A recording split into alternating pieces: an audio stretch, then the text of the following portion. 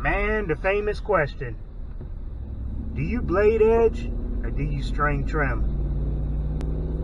Let's talk about it.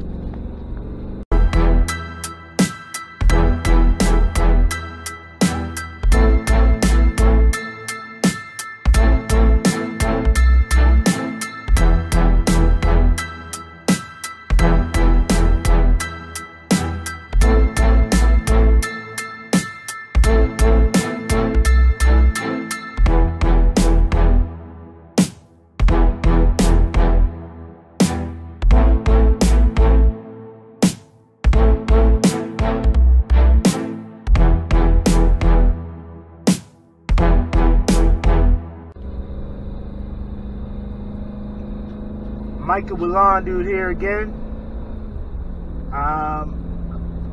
One question that I receive a lot is blade edge or string trim when it comes to edging. Do you use a trimmer to edge or do you use a blade edger? I do both. Me personally, and this is just how I do it, I have a golden edge on my edger.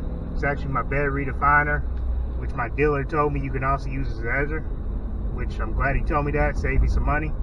Either which way. At the beginning of the season, like the first cut of the season, I use the golden edge. If it's, it doesn't matter if I got a new customer in June, I use blade edger for that first edge. After that, we're able to keep it up with the trimmers, no problem. We're able to keep that edge established.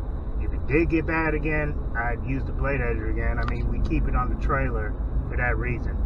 But I believe in blade edging that first time and then keeping up with the trimmer afterwards. So for me, I do both.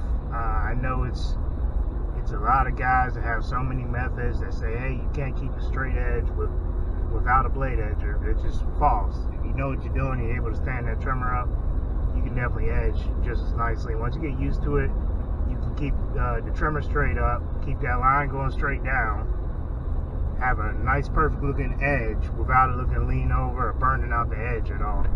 I can't stand it when guys have those edges pushed all the way back.